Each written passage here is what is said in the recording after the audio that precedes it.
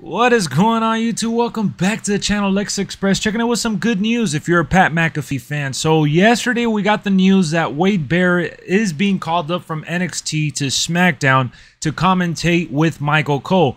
But when Pat McAfee is done with football, he is returning to his original position.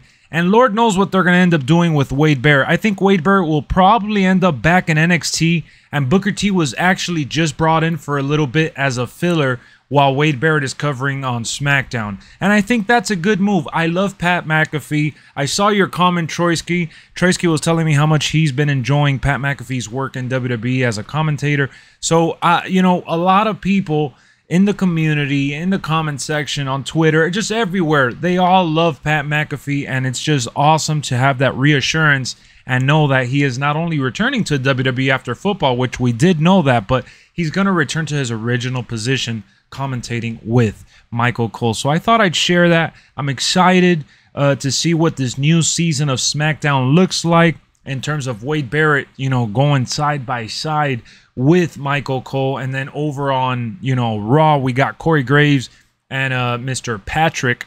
Let's see how he does. They took out Jimmy Smith, which I feel bad for because Jimmy Smith was actually coming along nicely. I thought he was one of the better, you know, filler guys that they brought in from the outside. So definitely a believable switch here, an understandable switch, should I say. And let's see how it all plays out. Hit me up in the comment section. How are you feeling about Wade Barrett only being there for a little bit and not full time? I'll see you on the next one. Thank you for tuning in. Peace.